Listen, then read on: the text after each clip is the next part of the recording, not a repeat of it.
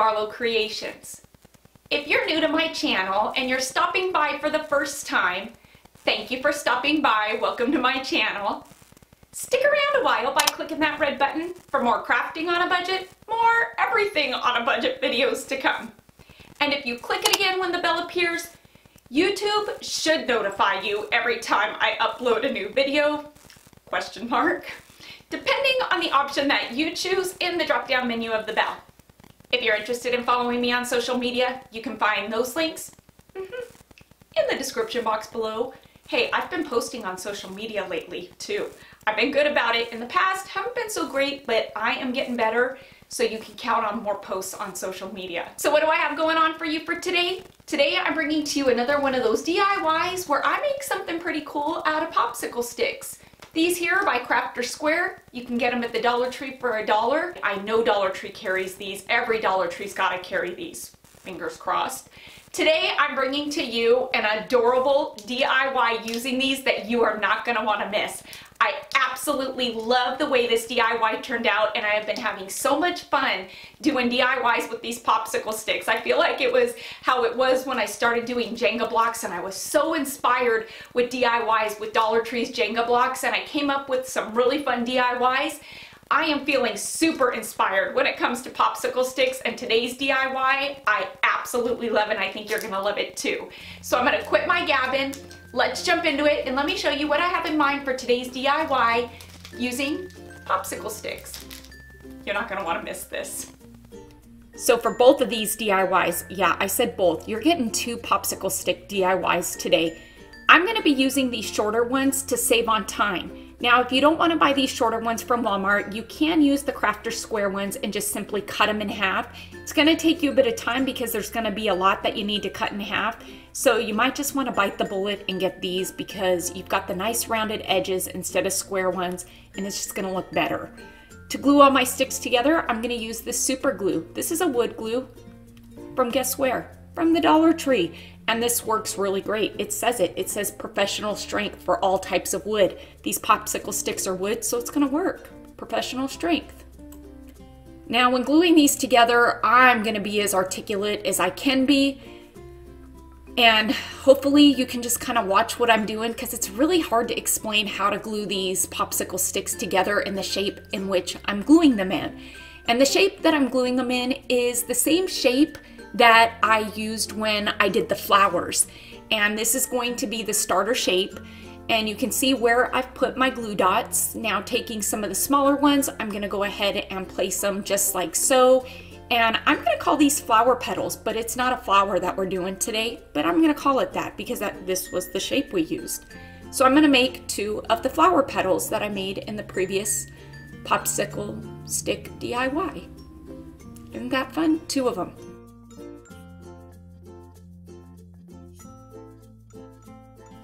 Once we've got our 2 flower petals, triangle petals put together, I'm gonna go ahead and glue them together just like so. Now we only need 2 of these. We don't need 6 like we did for the flower. We just need 2 because wait until you see what I'm gonna do with this. Just wait.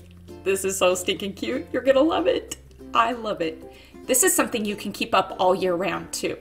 And so I think that as you do this DIY, you should either screenshot it or just kind of go along with me so you can follow the position and the shape that I'm making with my sticks. See, I'm really fidgeting with it because it has to be just so. Alrighty, so I am moving this project to a black background because I feel like it's just going to be easier for you to see the shape in which I'm putting these popsicle sticks in. So there's less distraction, I guess, from my previous background.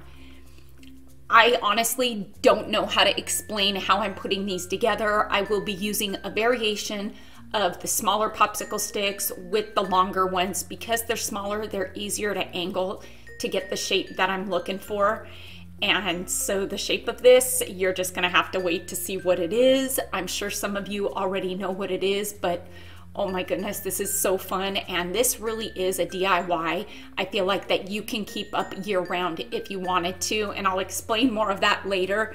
But as I do this, just kind of follow along with me or take a screenshot of it after I get this first layer of popsicle sticks down. Now that my bunny's pretty well shaped and laid out, I'm gonna go ahead and start gluing my sticks together. What's great about this glue is it is repositionable up to about 5 minutes. And so as you're doing this, you do wanna move a bit quickly. So if you kinda need to move your popsicle sticks and shape them a bit better, you can. I don't suggest using hot glue because then you kind of lose that capability of being able to move your sticks around before the glue dries.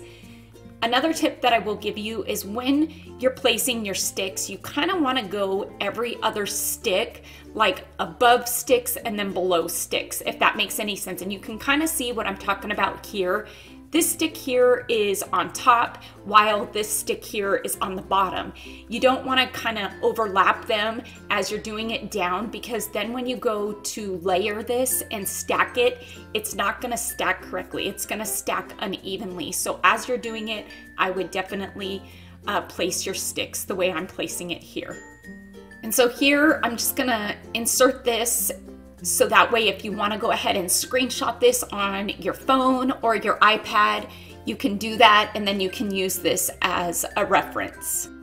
And here's the time-consuming but fun part of stacking these. Now I'm going to stack this about 9 to 10 high, I guess I should say. There will be 9 to 10 layers. And you can see as I'm doing it, I'm doing all the ones that are going to go on top first, where the sticks are even, and then the next layer will be the ones that are offset a bit. And I know that seems a little confusing, and like I said, this is one of those DIYs that's really hard to articulate how I'm placing the sticks, but you'll see as I'm doing it where I put my glue dots. And I found that if I put my glue all the way around the bunny first and then I used my sticks and placed my sticks, it kind of moved it along a bit quicker. And so you can see that when I place the next stick, I'm placing it on 2 sticks that are level there. And now it's just made another area that I can now place my next row of sticks on. And so, yeah, I'm probably making this way more complicated. Come on, Kelly, learn how to talk, than it really is. But you know, it's kind of important that you do it that way, because I did initially make the mistake of not setting that first set of sticks correctly. And when I layered it, it just did not come out as nice as it could have, as this one's going to. So go ahead and pop in a movie, watch Lifetime, watch Hallmark, watch a good documentary. There's some good ones on Netflix right now, and start layering away. And before you know it, you'll be done placing all your popsicle sticks.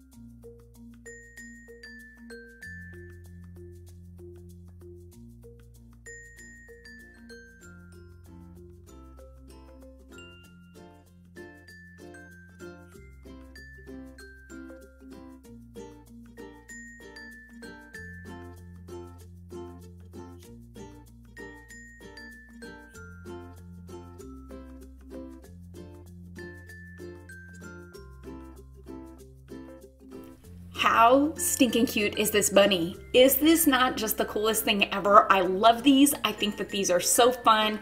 And I think, again, like I said, this is a decor piece based on how you decorate it that can be left up year round. Of course, you know I'm going to paint this with some Waverly Antique Wax, because why would I paint this bunny white? It's not gonna match my decor. I want that rustic feel, and I feel like because this is made out of wood, adding this antique wax to it is really gonna just give it that rustic feel that I love. If you wanna paint this white, I say paint it white. If you wanna paint it pink, paint it pink. This would be adorable on a bedroom wall in any color. Oh my goodness, endless possibilities.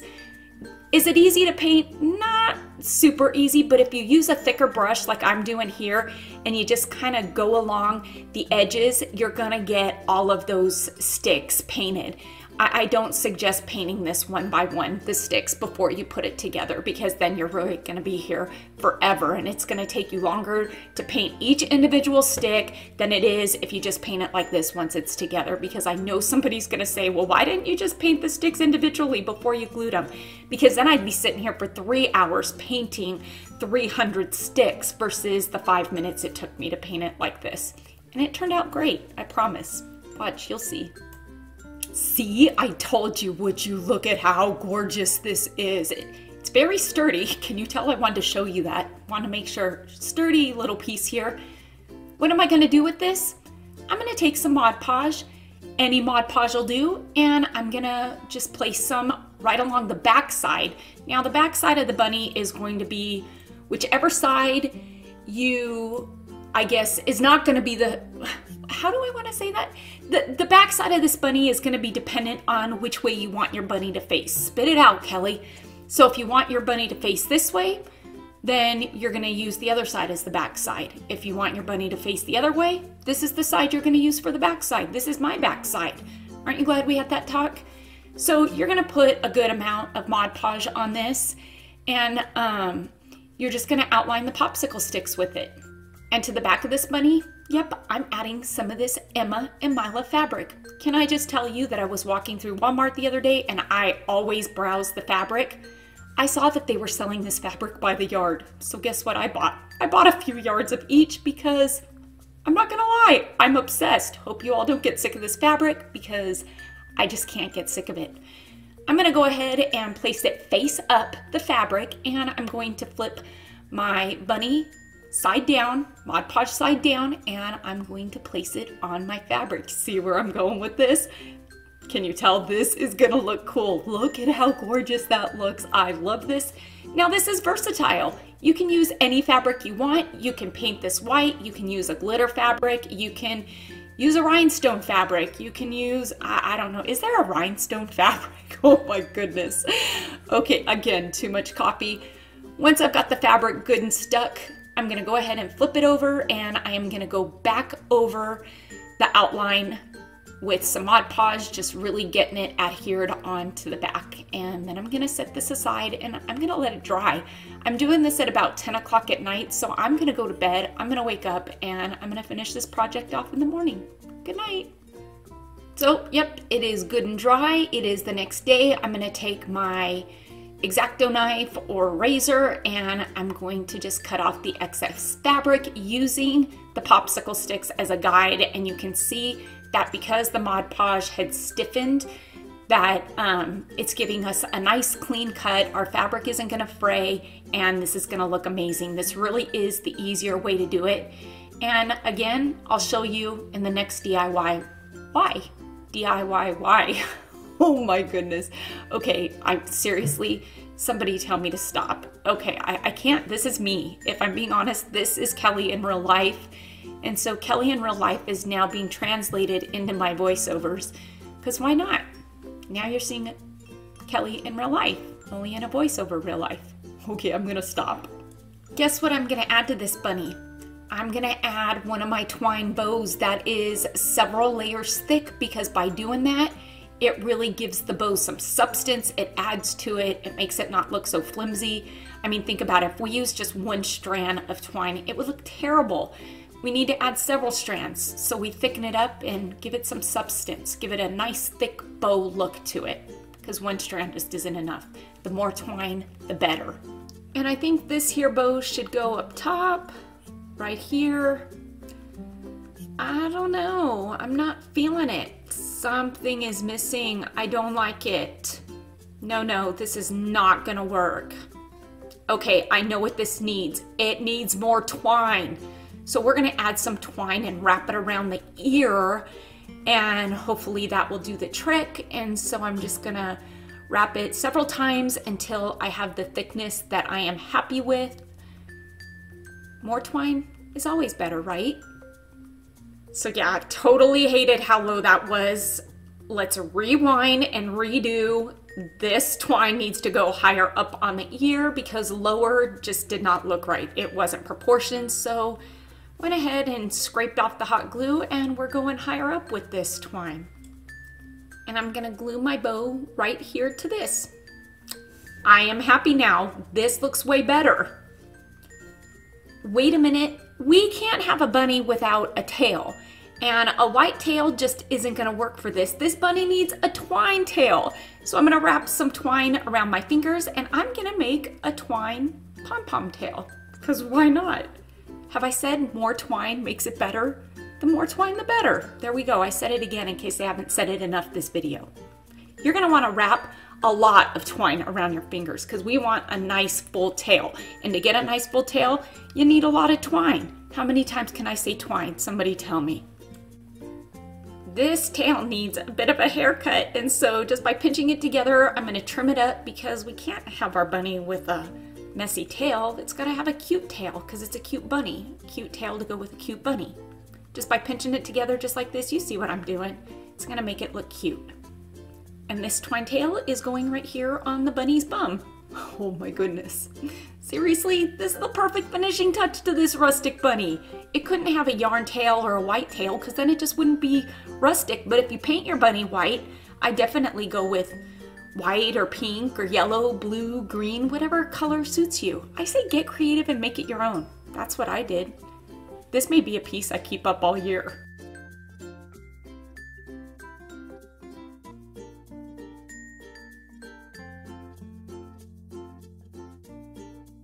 Yep, we still got one more to go. So if you like these popsicle stick DIYs, here's another one that I think you're gonna love. This one's versatile too. It can be done to suit any decor style. Guess what shape we're starting off with? That good old flower petal shape again. We're gonna need 3 of these. Can you guess what I'm making this time?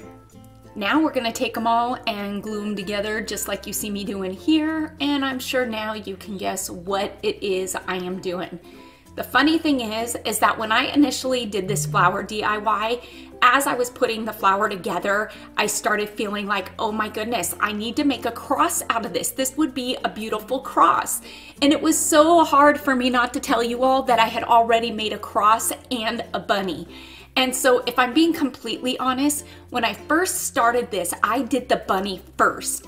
And when I was doing the bunny ears, that's when it hit me, oh my goodness, this would be an adorable flower. I need to make a flower and post that first. And then as I was doing the flower, that's when it hit me, I need to make a cross out of this. And look at that, because as I was putting the flower together, I didn't know how to space the petals. And so it started looking like a cross. And that's when I was like, okay, I need to do a cross too.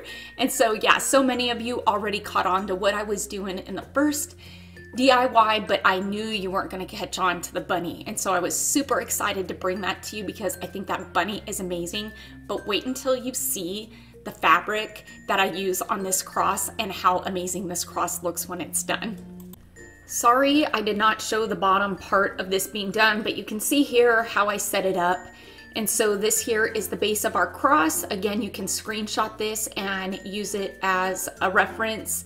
Now it's time to build it up, and I'm gonna build it up just as I did the bunny, and I'm gonna go about 9 to 10 popsicle sticks high, just because I feel like that's a nice depth. It gives it enough of that dimension that I'm looking for. If you wanna go thicker, you can.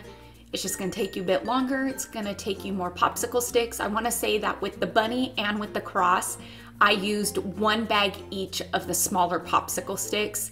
And again, I did get those smaller ones at Walmart because there was just too many that I was gonna need to cut them. And so I felt like just for convenience, this was the quickest, easiest route to go.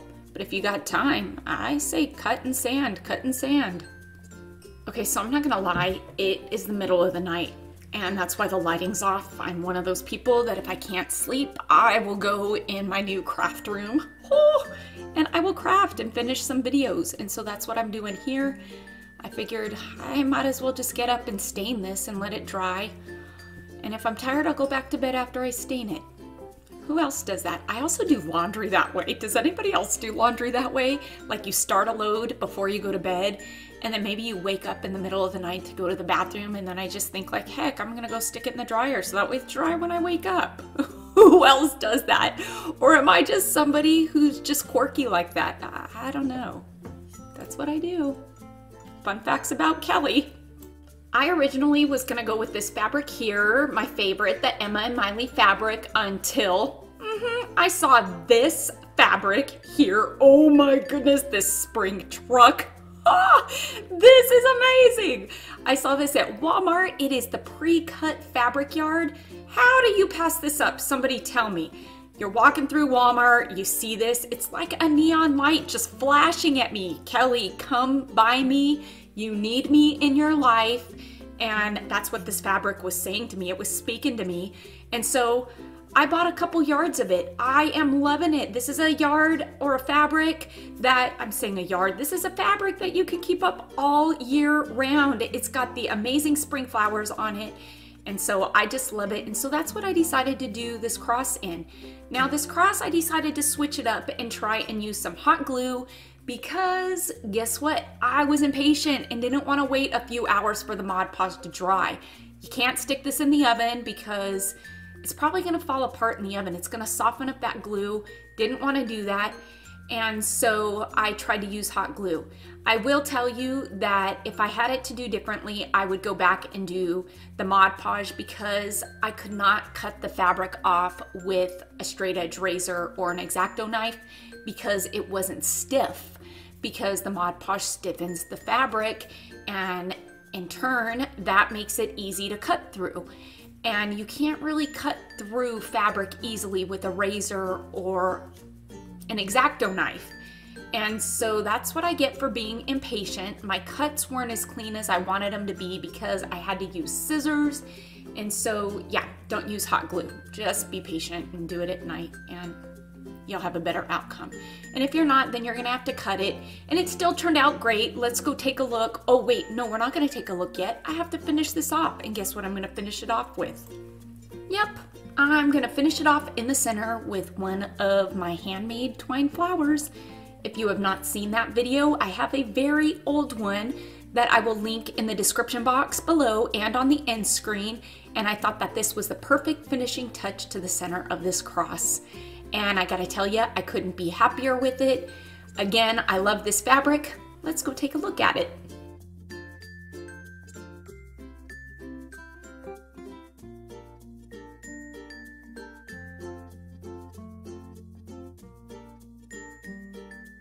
I told you, I am in love with this bunny. I love it so much that I want to keep it out all year. I am obsessed with that Emma and Mila fabric. I think this DIY just screams everything that I love. It's got the wood, it's got the Waverly wax, it's got that Emma and Mila fabric, and it is farmhouse and rustic, and it's perfect. I love it. I love DIYs like that. It just screams me.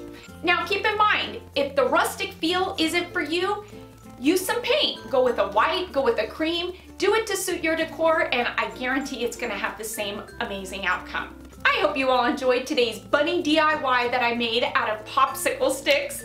Please make sure to give this video a big thumbs up, and let's get this video to, you guessed it, 5,000 likes, because like I always say, each and every one of your thumbs up and those comments that you do leave down below, they really do help my channel to grow, and it helps YouTube to notice me just a bit more. Until next time, everybody, I hope you have a fantastic day. Happy crafting on a budget. Stay happy, stay safe, stay healthy, but most of all, stay positive, please, and bye for now.